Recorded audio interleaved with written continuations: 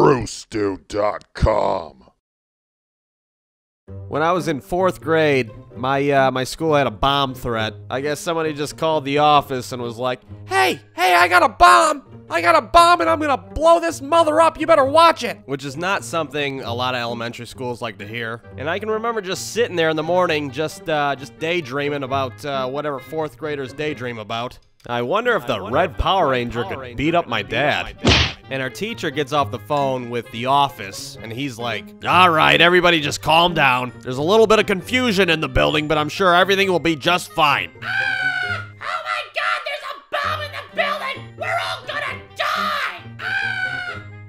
die! Any questions? So, at this point, you could practically smell all the poop in everybody's pants. We got kids raising their hands, asking questions. Mr. Jones, do you think it'll hurt when we get blown up into a million tiny pieces? And I didn't really know what to expect at first. You know, I'm 9 years old. I'm picturing like an old-fashioned bowling ball bomb from old cartoons. I'm going around checking the fucking coat room like, it's probably that goddamn minor 49er. He keeps giving Scooby-Doo a lot of troubles. And at this point, everybody's talking about this bomb threat. We're on the goddamn news. We got teachers on top of the building doing smoke signals. And all of a sudden, I realize everybody's parents are picking them up from school. Kids are disappearing left and right all around me. And I'm sitting there like, man, I got a sneaking suspicion I'm gonna get fucked here. Where the hell are my parents at? Well, my dad's probably at work, but my mom's probably in the living room right now doing fucking aerobics. Just totally oblivious to the shit that's going down right now. Meanwhile, the goddamn Goodyear blimps circling around the city, letting everybody know that their kids are about to get blown up to smithereens.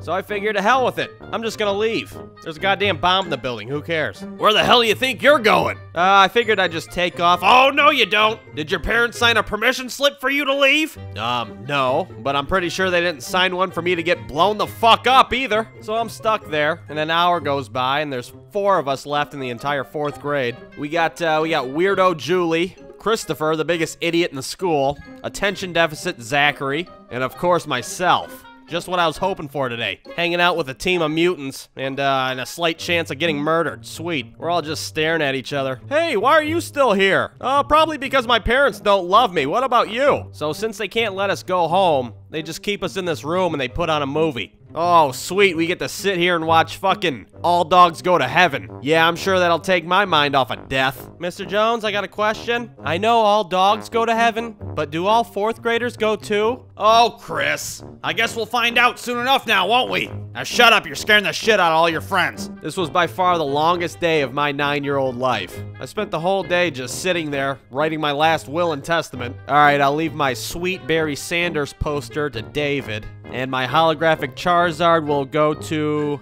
fuck it. Nobody's getting my goddamn Charizard. I'm gonna get buried with that son of a bitch. When I finally got home from school, my parents still didn't know what the hell was going on. Hey! Guess where I've been all goddamn day? At school? Well, yeah, but you're lucky I didn't get my ass blown up by a bomb in class. What are you talking about? Oh, no, fuck you guys. I'm gonna go in my room and watch Speed Racer until I feel like coming back out. Why don't you go jazzercise some more, Mom, with your unassuming ass?